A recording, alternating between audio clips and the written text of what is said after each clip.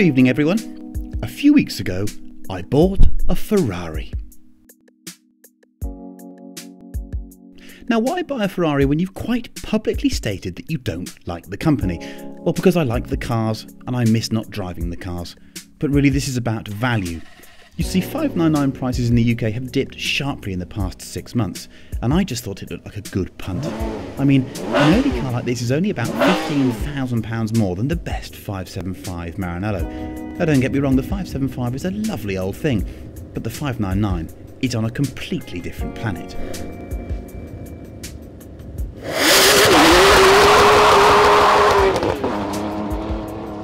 This is a fully fledged supercar.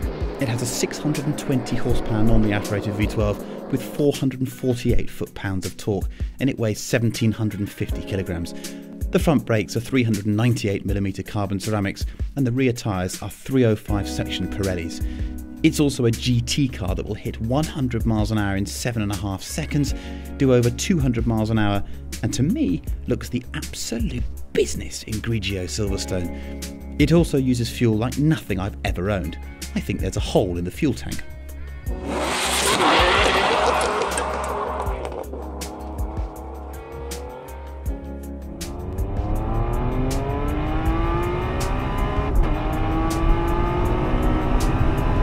But what's it like to actually drive this 599?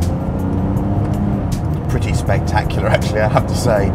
I'm a lucky swine in that I get to drive lots of nice cars on a daily basis, but this thing, every time I get into it, I think, wow. I really do think, wow.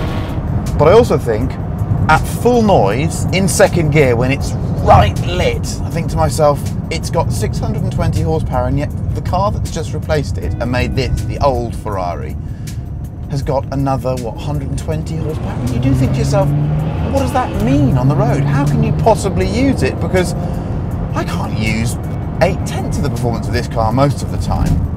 Anyhow, I am a journalist and I have to state on the record that you probably never can have too much power when you're in a supercar, because that's what they're all about. And this is a supercar, and I quite like owning supercars. I wouldn't say it's an easy car to drive slowly either. The old flappy paddle gearbox is not to my liking, I have to say, although this one isn't annoying me as much as I thought it might. At low speed you have to sort of just manage the throttle a bit and watch out for the odd creep from junctions, and just, it's not as you want it. I'd love to have bought a car with a stick, but in the UK apparently none were delivered. And that meant going down the route of buying one maybe in Germany and shipping it over here, and I just got a bit scared and thought I'd never be able to sell it one day. So I'm with paddles. Once you're up and running, they are dead impressive, and the shift is fast, and actually you do get into a groove just having your hands on the wheel and the efficiency of not having to move around. But I don't know, there are maybe 4 or 5 important components of driving a car, and not having 3 pedals and a gear shift to wrestle with, I feel I'm being denied that percentage of the driving experience. Maybe I'm an old bastard, but I feel it's quite important and I miss it. Ride's pretty good. I have to say I'd like to have a soft damper setting with the fast gear change, and you can't separate that. You had to have a Scuderia or a 458 for them to start doing that. Nice to have a button under there to be able to sort of override the function, but other than that, my biggest problem here is how am I going to avoid doing too many miles in it and making it worth about 20 pence at the end of my ownership? It's a pretty good problem to have though, isn't it? And of course, when you switch all the stuff off, you can do this. It's just lunacy. So I'll drive it a bit quicker now, and I'll try and tell you what it's like to drive this car quite quickly. Second gear, almost can't use it in the UK fully open because it's got so much poke. I've got shift lights on the steering wheel, which are quite helpful because you can't look down at the rev counter when you're on it. Big car, but steering is accurate, so I can get it where I want it to be. Listen to that noise. Oh yes.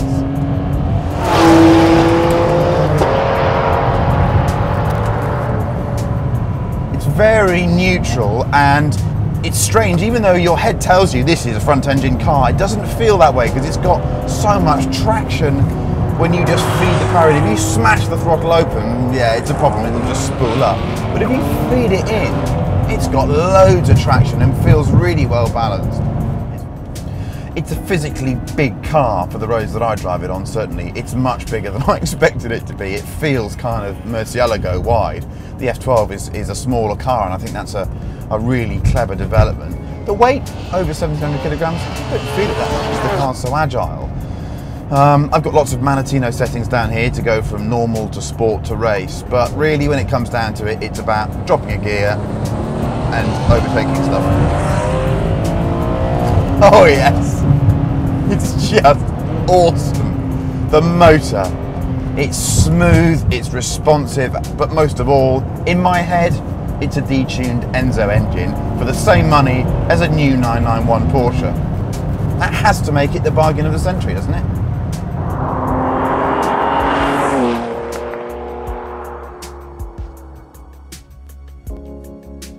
So for my money, this is the best value supercar on sale right now. It isn't as pure as the RS, but it's something totally different. And that's what I want from car ownership, as many different experiences as possible.